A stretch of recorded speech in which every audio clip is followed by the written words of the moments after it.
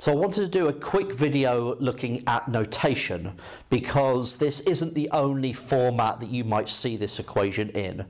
When we're looking at d2x by dt squared or dx by dt, when we are talking about a derivative where we've got dt involved, quite often we use an alternative notation where rather than writing d2x by dt squared, we would write x with two dots on the top.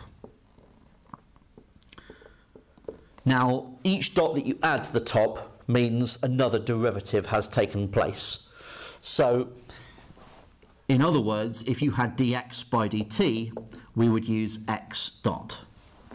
Okay, so this is an alternative way of writing the equation down that you should be aware of should it come up.